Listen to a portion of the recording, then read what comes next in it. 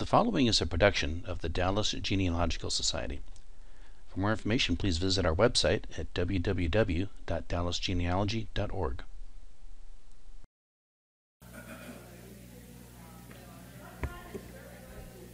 $11.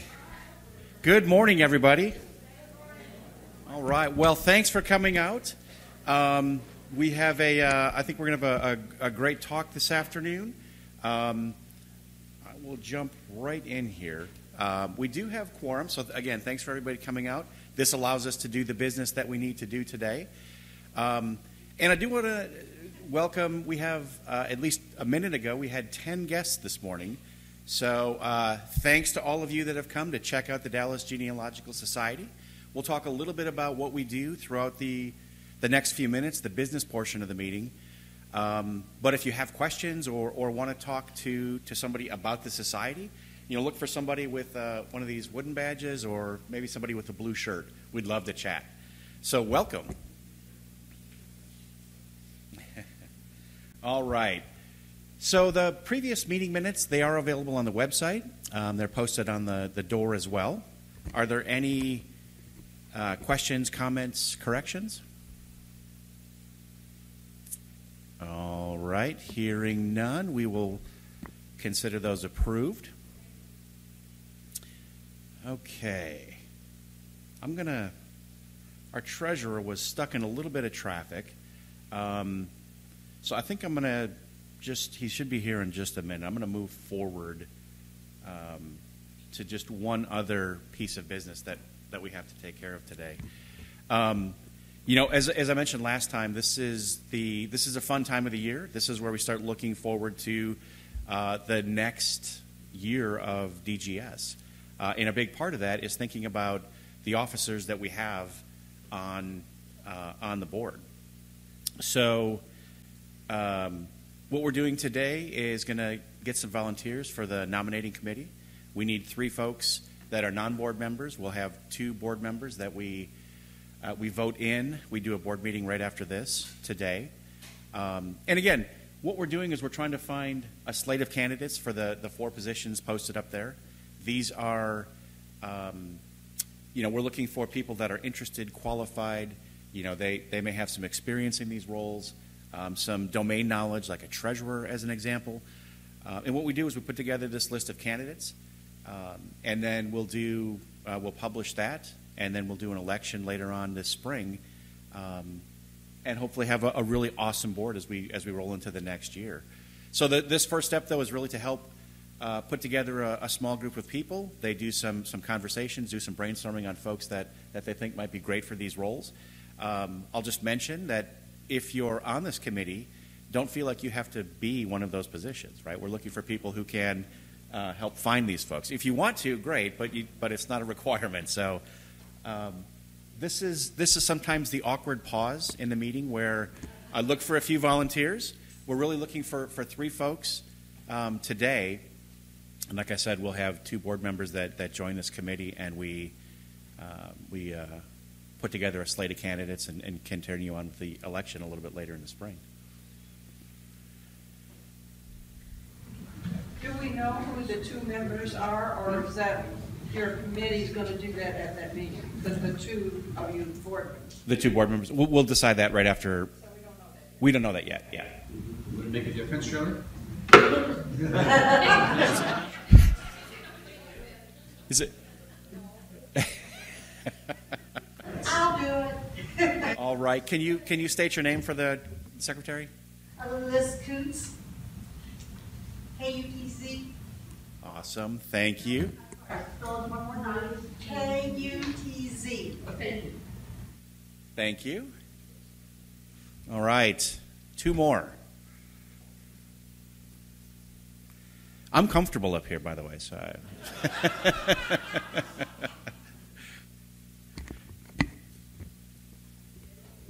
Gayla Bush. Thank you, Gayla. Love seeing you here. Any other takers? 1 more.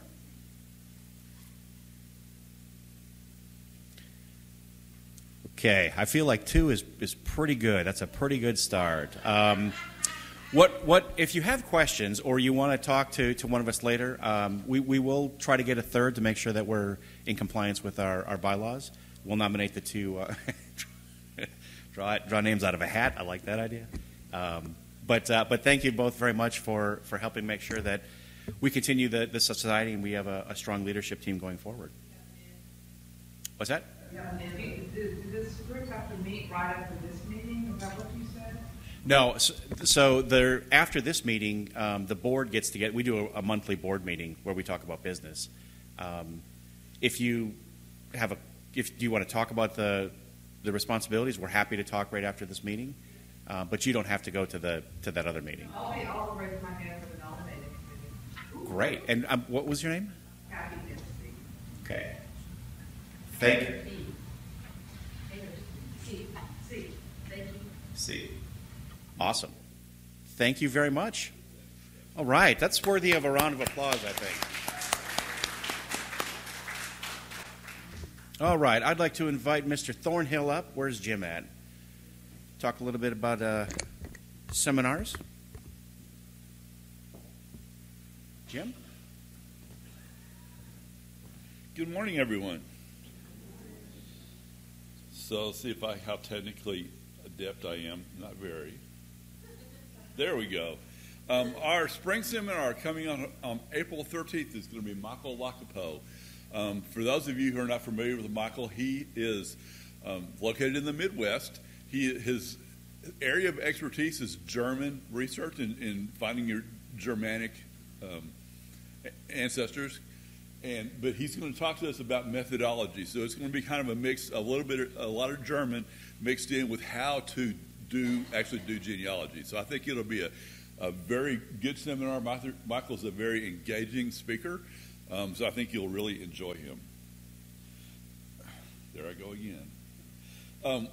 We can't do this without your help.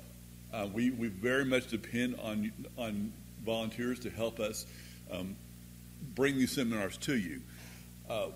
And if you do choose to volunteer to help us out, you not only do you get the satisfaction of knowing you provided an excellent seminar for your fellow members, you also will go into a drawing to be eligible to have a free admission to the seminar of your choice.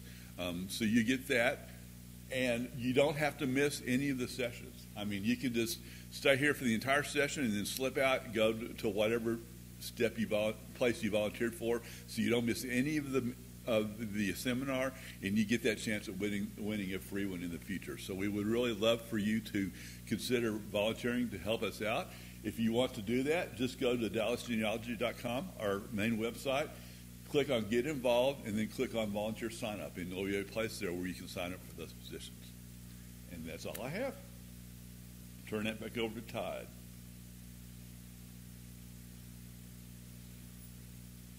Thank you, sir. You're welcome.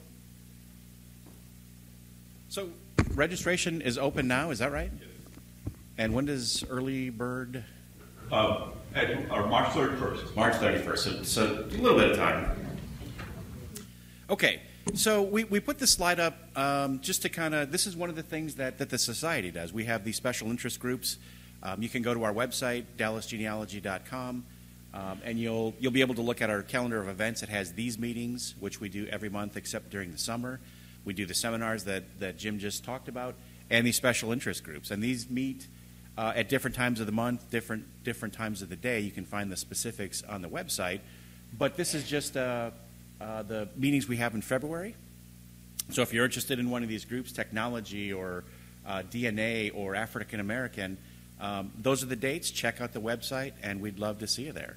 So I think we had a couple announcements. Yep, want to come up and where's Kelvin? Come on up. Yep, no, you made it up first. Go ahead. Oh, okay. My name is Laura Hyder. I'm a member of the Brown Bread group that meets on the last Saturday in February.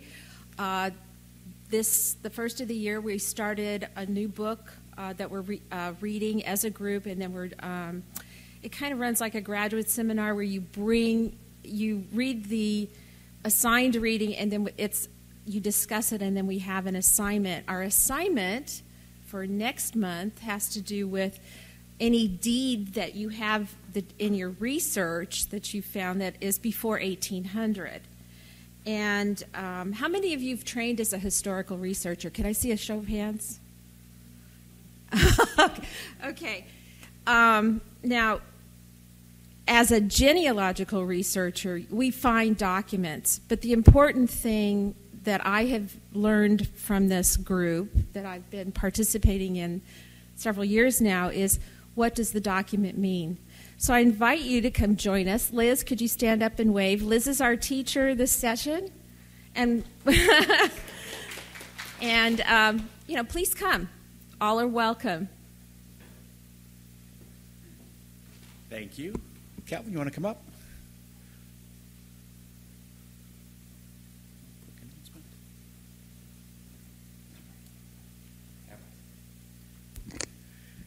I'm Kelvin Myers. I am the district rep for this area for the Texas State Genealogical Society, and I would like to invite everyone to join us June the 10th through the 14th, 2019 in Austin for the Texas Institute of Genealogical Research.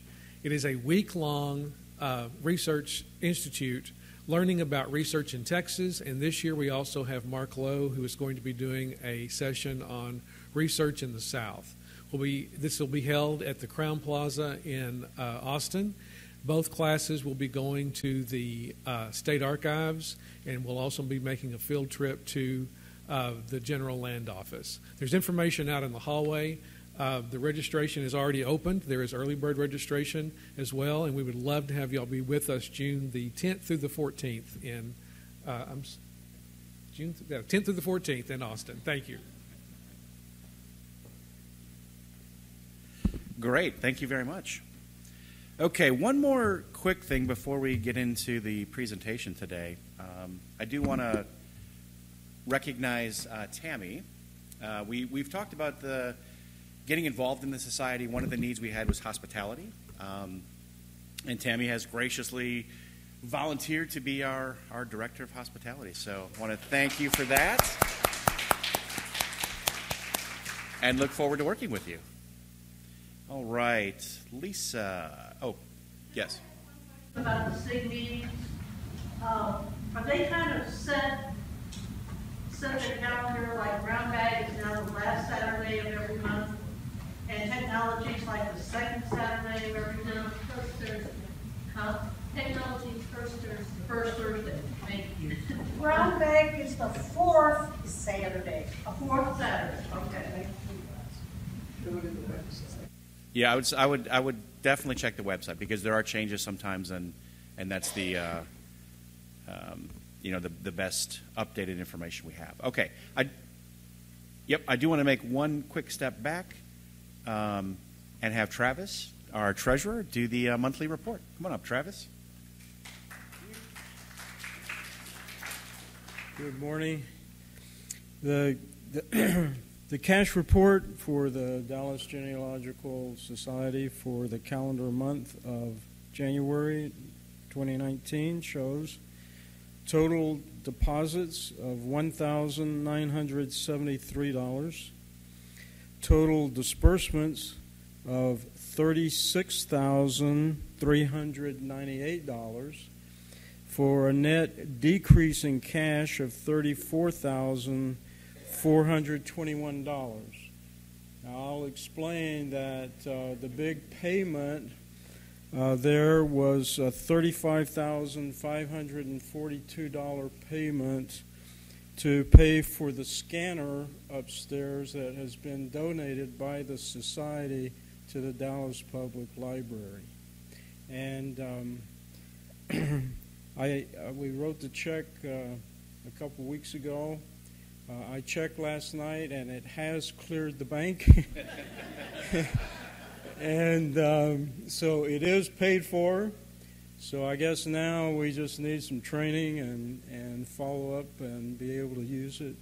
But this was a check I was happy to write. I'm really proud that as a society we're doing this for the library. It will benefit all of us and the community.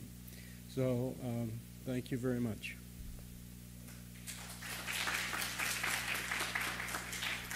Thanks, Travis. Any questions on the financial statement? All right, hearing none, we will file those for audit. All right, David, we have one more announcement. Come on up, David. Okay, I'm David Passman, and when time allows, I actually participate in the Brown Bag group and the Jewish group.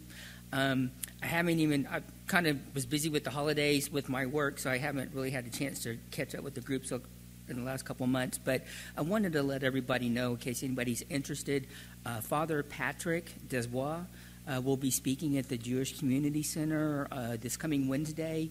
I know it's short notice. It's the 6th. The significance of Father Patrick Desbois, he's a French Catholic priest who created a group called Yahad and Unum. And what they do is they actually go into Eastern Europe and they document the killing sites where the Jews were killed prior to the institution of the camp system. And he wrote a book called, let me think of the first book. It was, I read the book again. Sorry. He actually has a new book out, and the new book is actually called In Broad Daylight. So this is kind of his speaking tour where he's going to be actually talking about the first book, was called Holocaust by Bullets. And then again, these were the Einsatzgruppen went into Eastern Europe, and they actually took the Jews out into the woods or the ravines, and they actually shot them. And so what they've done is they've actually gone in and they've documented these killing sites. They go into the communities, and they actually speak to people who were witnesses to the killings. So they're documenting these. Not only are they documenting the killing sites, but they're actually documenting the witnesses to these atrocities. The second book he's come out with is actually called In Broad Daylight, because the killings actually occurred in broad daylight. And he, again, will be speaking at the Jewish Community Center on Wednesday. RSVPs are required. It is a free event. So anybody who has any interest in Holocaust studies, I encourage you to attend this event. Thanks. I think it's about 7 o'clock. So if you were, if you looked at the Jewish Community Center, their calendar of events, and Google, or either Google Father Patrick Desbois, it would tell you that the time, and I think it's like 7 to 8:30 or 6:30, probably about 7. But again, this isn't a group that I've been interested in, and you can actually participate in Yahad and Unum. A lot of the testimonies that they actually have not been translated right now, but one of the things that they have created over the last few years is an interactive map that actually documents all of the killing sites throughout Eastern Europe. And it's crazy. It's absolutely insane, the amount of these. And a lot of these were just forgotten. And according to Jewish burial tradition is you cannot disturb a grave. So when they go in and they're doing this, they're using metal detectors to find bullet casings, buttons and stuff, without actually doing any sort of excavations. Yeah. Thanks, David. All right, I'd like to invite Lisa up, our Director of Education.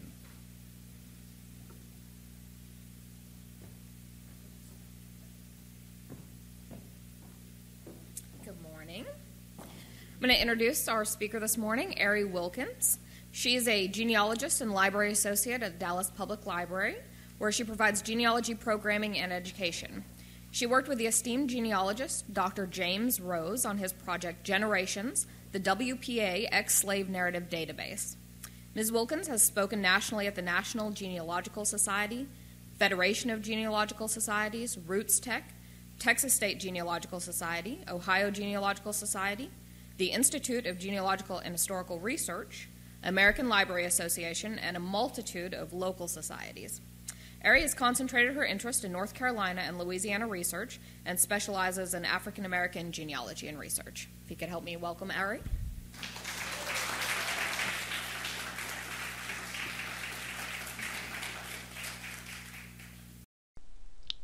This has been a presentation of the Dallas Genealogical Society. If you're already a member, thank you. Your membership dues are supporting this and other society activities. If you're not yet a member, I hope you consider joining. You can become a member for as little as $35 a year, and you can join by going to our website, dallasgenealogy.org, and clicking on the membership tab.